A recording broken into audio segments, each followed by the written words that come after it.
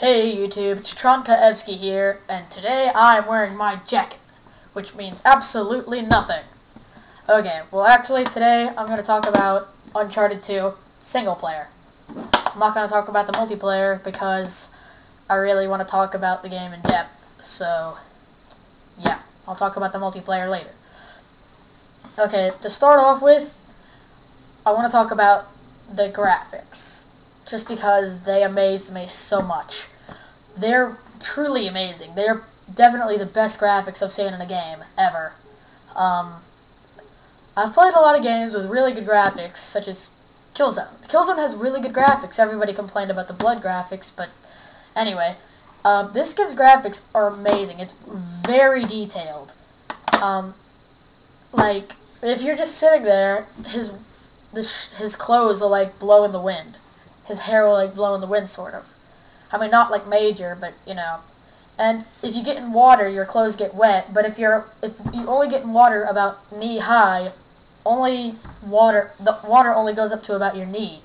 Which I thought was really cool, because in most games, you know, if you get in water, your whole body's wet, no matter how much water it is.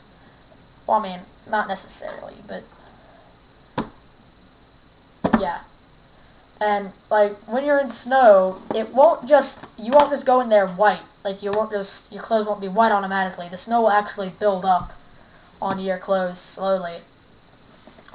So, the graphics are really pretty. I mean, everything has its own color. Pretty. It's a weird word. But, yeah. Everything sort of has its own color, but it also blends together really well. So, yeah, the graphics are really good. Now, the sound in the game, the voice acting is great. They have all the characters from the old game, I think, and they've got new ones, but everyone sounds really good. So, yeah. And the, like, gun firing or something breaking also sounds good. Some people, I mean, sometimes I do think it sounds a little weak, the gunfire, but it doesn't really bother me too much. I really don't really care about that. But, okay, so the sound's really good too. Now, the gameplay itself, or no, I'm going to talk about gameplay last. Now I'm going to talk about the storyline. The story, it's amazing story. It's, wow. I wish it would have been a movie. It's that good. I just love it so much. You really, like, believe it. You really start to really like the characters or hate the characters. Like, the bad people. Yeah. So, and the story's just simply amazing. Again, I'm just gonna say something is the best that I've ever seen in a lot of this video, because this game is just amazing. The storyline is the best I've ever heard in a game ever. It's just amazing. The first game storyline was okay, but this game has much better storyline. Yeah. So yeah. The next thing that I want to talk about is gameplay, because there's nothing really else to talk about. The gameplay is really fun. I mean, the controls are just perfect. Nothing feels slippery. Every now and then you'll be walking, like, you'll try to get behind a cover, and you'll accidentally get behind the wrong cover, and you'll die. I mean, that's only happened about 1 or 2 times to me. It hasn't happened too many times, but it's really annoying when it does, because you're, like, so close to the checkpoint, and then bam, you die. So it makes me angry. But, yeah. So the controls are really good. Every now and then they'll mess up, but really not that much. Now, the camera in the game, it's really good. You can control it really well. It's smooth. But sometimes you'll, like, walk to the edge of a cliff when you have to jump off to something, and the camera will go like this really awkward bird's eye view. I mean, you can move it around a little, but it's really annoying, and yeah, it just doesn't really look that good. Sometimes it really annoys me, and it'll cause you to mess up. not a major flaw because it only happens like 4 times in the entire game, and it's a really long game. Yeah, so the gameplay, or the controls and camera is really good.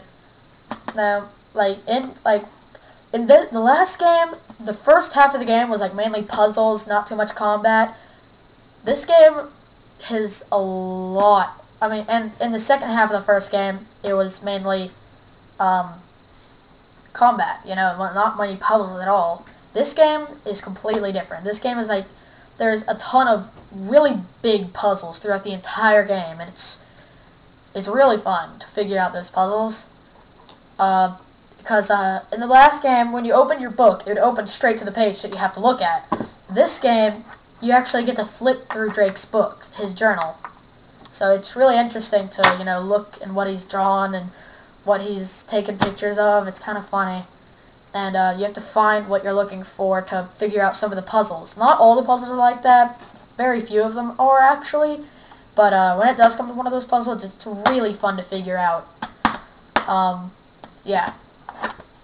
So, and I mean, there is a lot of combat, like, a lot. But the game's not focused around it like the last game was.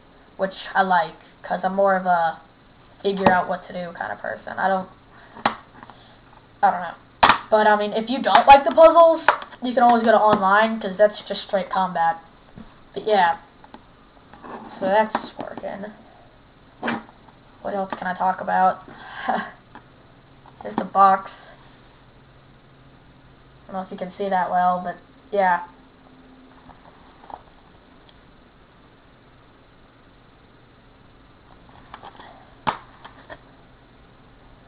The disc, the disc, and the manual. And the manual's like his journal. See, it's got a buckled thing. But yeah, it's like his journal. Oh, yeah. The inside art in the box.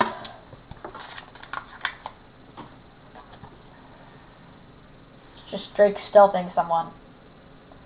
Cracking their neck. It's awesome! No. Ugh. Oh, what is that? Yeah. The discs are different now. They used to... Hold on.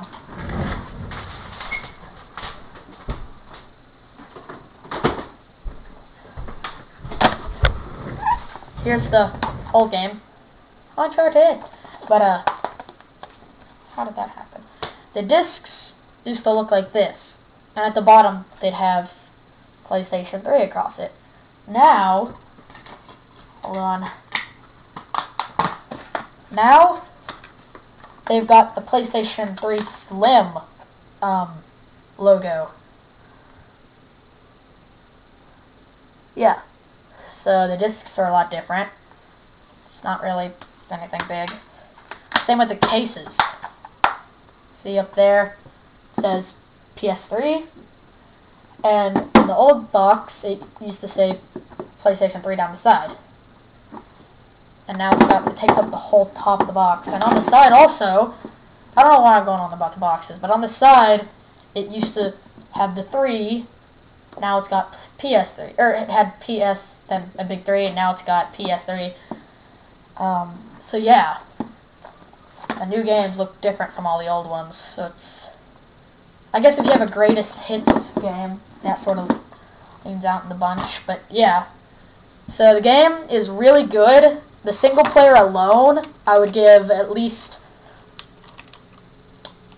a 9.8 out of 10. It's not perfect, because it does have some minor flaws, but, I mean, no game is perfect. I'm never going to give a game a 10, because all games have their flaws. Even Metal Gear Solid 4. I know. But, probably gonna get a little hate mail for that. No, I don't think I will. Since I only get, like, 2 views. Woo! But, yeah. So, guess that's all I can really talk about. Well, time's out anyway. Sorry I haven't been making many videos. I'll try to make some more soon. I've been very busy with stuff, so yeah. Expect some more videos. So, thanks for watching, and new videos coming soon.